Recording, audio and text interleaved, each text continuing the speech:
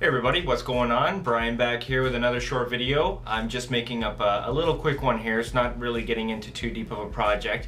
At the club at our last meet, I had one of the members just give me one of their trains to say, hey, is there something you can do with this? He installed the SDH164D. Seen my latest videos there, and he had some issues with the speaker and everything. It was giving him a problem, so I'm going to go ahead, give him my the one that I took off from my last project there. We'll get into that in just a minute. One thing I just want to pull out, we just got through Christmas, and Christmas is one of the biggest times where you see those tangerine boxes, like the wooden boxes with the oranges in them, or mandarins, I don't know what anyone calls them anymore, oranges. They're a little bit of a money saver for in the hobby of, like, say, model railroading or different things like that. So you see them when they're in the box, and this one here I've already kind of started taking apart. I've discarded that because that's not what I want, but on them have all these pieces of wood, like really thin, nice, you know, pretty straight pieces of wood, and it's definitely a little saver, like a little tip money saver.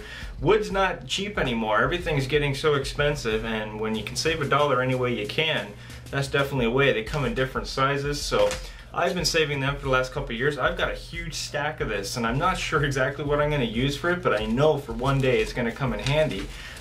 They come with the little brackets, excuse me. The brackets, and they're wooden too, that hold the whole box together. And actually, one of my little recent projects, putting all my wiring together to kind of make an programming kind of setup. I'll show you here.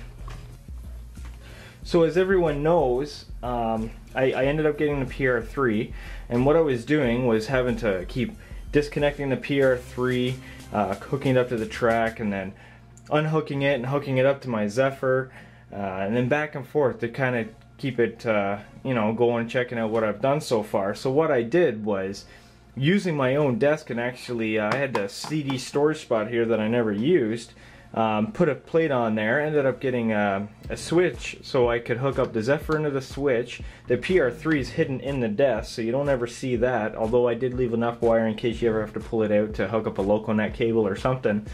And all I have to do is just switch it back and forth, so I can do it. So I was going to put a piece of track right here, so it was there constantly, and I'm like, well, I don't really want to put a track there and have it in my way, so I wanted to make it so I could just lay the track here at any point and quickly hook it up to some connectors. So what I did was take one of these pieces of wood that I was talking about, actually glued it to the desk here, painted it black so it blended in a little nicer.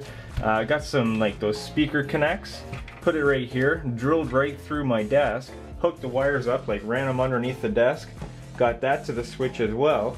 So now it's simple. I just put the track right here, hook the cables up whenever I want, and I'm ready to do some programming or just make sure everything's running right.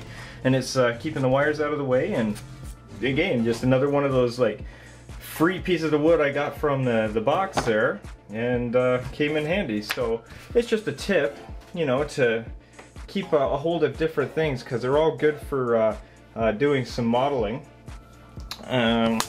Anything helps. Any little thing that you can get for doing the model railroading or anything at that point. Anyways, moving on. So what I want to do is, this is the train right here, an IHC. It's a steam train. Gonna go ahead. He's already done the hard part. He's installed and everything. The speaker just didn't work. I was playing with it at the club, and I wired it up. The wires were all coming off. The solder, like the wires broke off the capacitor and everything. So I did them all up there and then put it on the track, and it didn't work. And I'm like, geez, scratching my head. I have no idea. So I said, I'll take it home, see what we can figure out. And I've found out that it was the speaker that's gone bad. So what we're gonna do is put the speaker in there. But what I'm gonna show you is these lovely little speakers that you get from, like, these come on the SDH164Ds, also on the sound bugs, and they don't come with a baffle or an enclosure or anything.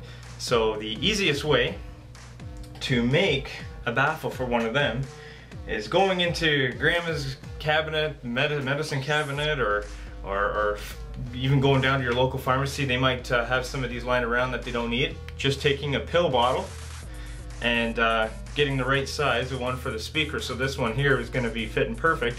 And what I did is cut the end off, so it's a sealed enclosure. And you take the speaker, and we're gonna glue it right in there. Now, I have tons of room to play with here. You might have to adjust your thickness of your enclosure, but I'm gonna be putting this in the tender for my buddy there.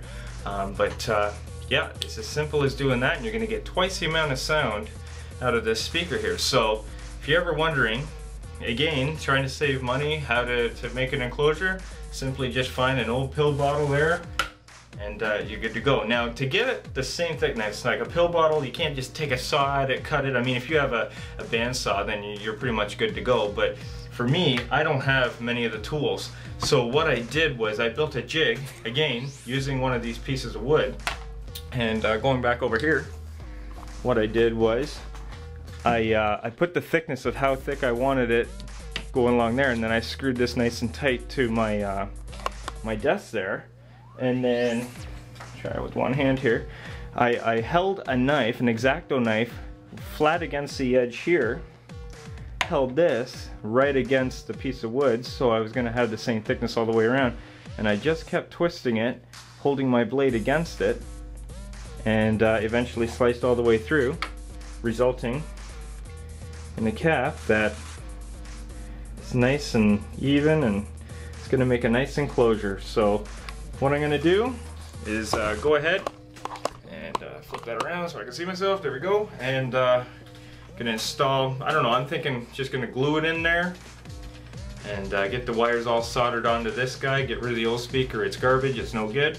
And we'll be good to go. Take some two-way tape, fit that on there.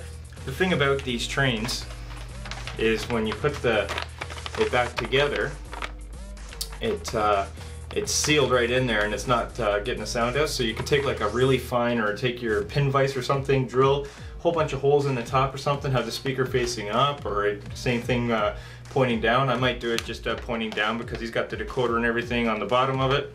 I'll have the point. It'll turn out nice. Anyway, we'll put this all together and we'll see how it sounds on the track. Okay guys, so I got it all put back together. I spent some time on it last night. This is the next day now.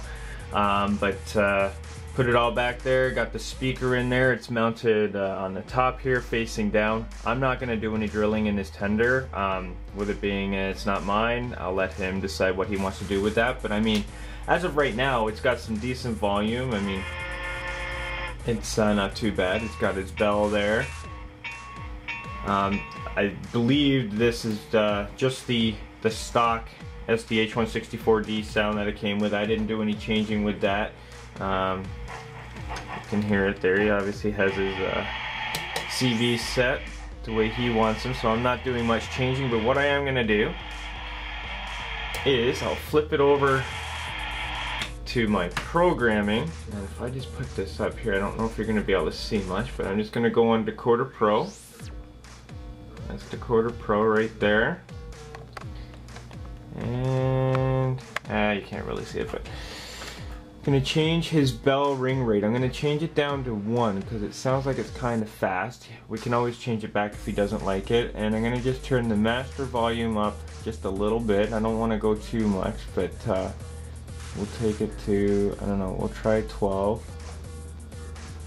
And everything else, the ball, you can turn that up, the bell volume, horn whistle volume's turned right up. And we'll save them and see what it sounds like. There we go, all done. So let's just go back over.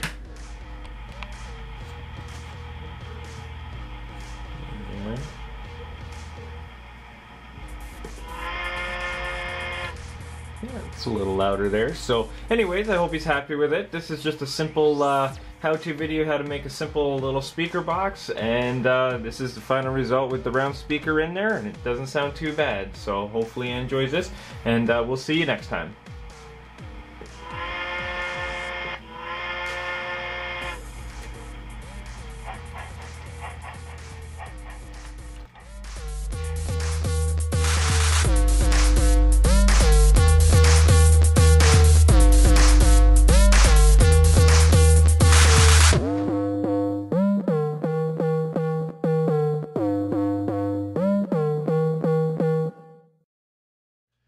Something that I've never mentioned that makes life a lot easier for when you're a person who's doing your soldering or something, and you got solder in one hand and you got the wire in the other hand and you're trying to solder to something. The thing about solder is when you solder it up, you have to put the solder on there and let the solder cool before you really move it around. Thank you to my brother. Thanks, bro. He picked me up this for Christmas. It comes with a magnifying glass on there too, but I find it was kind of a little getting in the way for just holding the wires there. I'm sure I'll be able to use it for like doing something like those really small LEDs that I was telling you about in my last video. But these here make anyone who's soldering life's way easier. You can hold one wire there, hold two wires, you have hands free, and this stand's nice and heavy, so it stands there, won't move on you. So when you do your soldering, put your wires on there, it'll cool off before you're able to move it, and you won't have any worries. So definitely a must for when you're doing some soldering. I just wanted to throw that out there.